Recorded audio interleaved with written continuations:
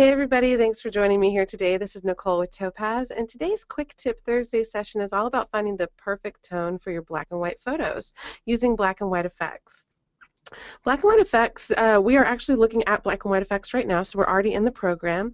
It contains several tools to quickly add in tone to your image, and then we can precisely control that tone as well through the modules on the right-hand side. So we're going to be going over all of those types of processes and demonstrating how you would do that. So what is toning within black and white images or photography? Toning is something that for me was introduced when I was in the darkroom, and it's something that just subtly added tone to my images and when I was doing silver gelatin work. And it would also help in the archival process of keeping the paper really nice and strong. Obviously, toning within digital black and white is not helping the archival quality of it at all, but it does still add in some depth and dimension to your image that isn't there just with a black and white conversion. So no matter how much control you have over all of your tones, adding in a little bit of subtle color or even more intense color to really get some strong effects, or even trying to simulate older processes like we do here in black and white effects, having control over your tone is really important. So I love the toning possibilities within black and white effects. So how do you do it here within the program? Well, there are several ways. First, please know that black and white effects, most of the presets, we're going to look over here on the left-hand side first within our presets, most of these presets contain some sort of toning. So even if it's traditional collection, which is more subtle, silver gelatin, classic type of conversions and tone, most of these still contain some sort of tone. They're really trying to simulate more of a paper tone, so if you're printing on cool tone paper or warm tone paper, that's really what you'll start to see within these types of presets. So I just chose Cool Tone 1. I'm just going to open up my finishing touches where the tones are contained just to show you the before and after. Here's before the tone and then after. It's very subtle, but it can change your image a lot and really add that finishing touch. Below that we have, actually let me go down below the toned collection because I'll go back to the toned collection, but below that we have a ton of different historical processes and alternative photographic processes like cyanotypes. If you click on the cyanotype collection and pull those up, you'll see how much toning is really a part of these presets and getting to this point in your image to create these historical simulations. If you're looking for more of a traditional silver gelatin or silver darkroom type of toning, such as sepia, selenium, gold, or copper, you're going to find those here within the toned collection. You can easily apply that to your image. I'm just going to jump into the grid mode so you can see all of them at once. We have everything from antique dye to gold and copper, selenium, sepia, and then mixtures of them all. So if you want to get a sepia and selenium cross toning, you can easily do that here as well. And then if you find something you like, again, just click on it, and then this is a great starting point for you to then come into your finishing touches and really make this tone your own for your image and the tones that are going on in your image and the contrast that's in your image. So let's go ahead, and before we jump over here to the right-hand side, let me get my image to a point where I am happy to move on to my tone. I made a let me press reset all here. I made a preset, let's see here, Panama Grunge pre-toned.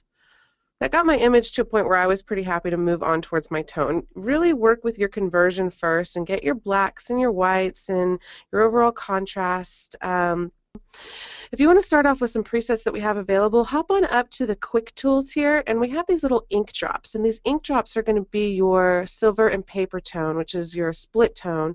It's going to use two separate tones.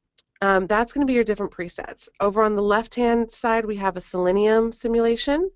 Then we have a gold or blue, copper red, sepia, antique dye, and then all the way on the right is your silver gel, or I'm sorry, your kind of zeroing out. It's no tone whatsoever. It gets you back to no tone. If you are looking for something like a just warm tone preset, just to kind of make your image a little bit more inviting and a little bit more warm, you can quickly get that by going to this little arrow here within the silver and paper tone module, and that's going to get you back to the default, which is a warm tone. That's what we apply by default for you. So if you like that warm tone, you can just come in and change your tonal strength, and it's as easy as that. Within the silver and paper tone, you have the ability to change your tonal strength, which we just did. Change the balance to be more tone towards your grays and your shadows, or your lighter grays and your highlights. If you go left, you're going to have more paper tone, which will be those whites, and if you go right with your balance, it'll be more silver, which are the blacks. You can change those silver hues, and then you can increase the strength of each. So that just increased the strength of my darker grays and my blacks of that warm tone, and now if I want to add a little bit more warm tone into my paper and my whites, I can do that there. Let's say I want to just do a kind of classic split tone and get some nice coolness in my shadows and warmth in my highlights. Just change your silver or paper hue around. So if I want to get some coolness in my shadows, I'm just going to change my silver hue to more towards blue.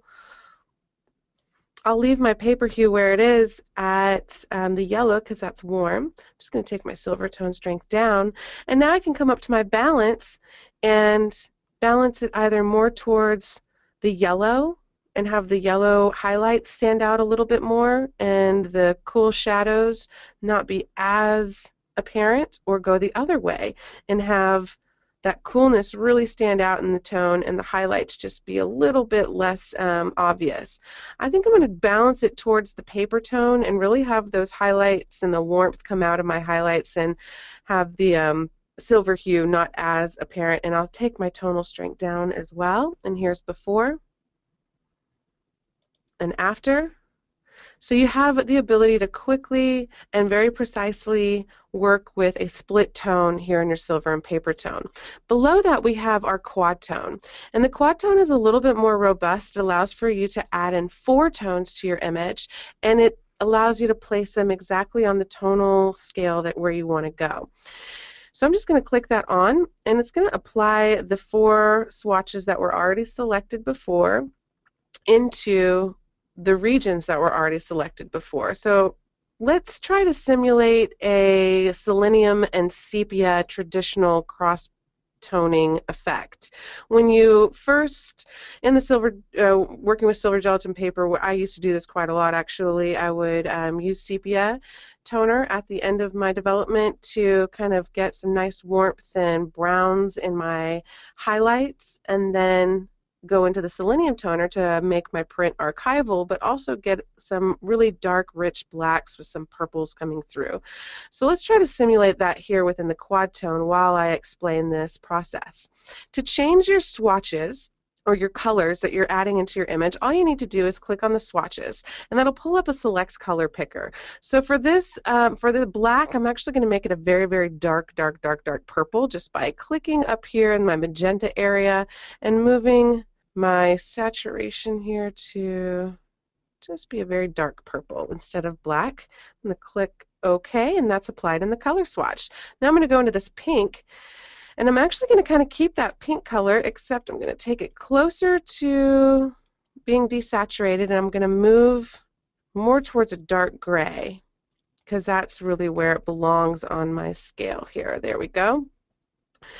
Next I come to my mid-tone highlights, so I'm going to click on that, and I'm looking for more of a sepia or brown effect in my highlights and whites, so I'm just going to kind of move these around to where I like the most. Move this down, and again, this is really selective, so this is a little bit more powerful of a tool where you can really get exactly what you're looking for. And now we come to my whites, and I'm going to get more of just a little bit of a kind of a cream color there. There we go. So now we have these selenium and sepia tones applied to the image. Now when you use this quad tone process, please don't forget about the sliders, because usually once you've selected the tones themselves, your image isn't looking good. It's usually muddied up. And if you use these sliders to really place the tone exactly where you want it to go, and then how you'd like it to blend with the next tone, you can control these tones beautifully, place them exactly where you want, and get the look that you're after to perfect the tone for your black and whites. So very quickly I was able to get this very unique tone that simulates a cross-toned, more historical or more traditional analog type of toning process with those really dark, rich purpley blacks for the selenium and more yellowy brown highlights for that sepia. So I hope this quick tip session really gave you some insight into the toning capabilities of black and white effects, how you can quickly apply your tones using the presets on the left, as well as the quick presets in the quick tools area up here on the upper right, and then how you would go in and really work with each of the toning modules, whichever one you selected, to precisely work with how the tone is applied. I know one question really quickly, sometimes you get to a point in your quad tone and you say, okay, I really like the tones, but it's just a little bit too heavy, and you're looking for maybe an opacity or something like that. We don't have that within this quad tone module, but it's very easy to make a subtle change or just take out some of the saturation and go more towards gray. And just click on the swatch again. Let's say I want to make this less brown and more, I just want to go more gray. Just take that picker and slide it on down closer to the desaturated area. It'll keep some of that warmth in the gray, but it just will take away a little bit of that color strength. So again, very easily to manipulate all of these toning capabilities. Thank you again for joining me here today. Thank you, Ryan, for answering questions, and I hope you're able to join us for next week's session as well. Have a great morning, afternoon, or evening wherever you are, and enjoy the rest of your day. Bye-bye.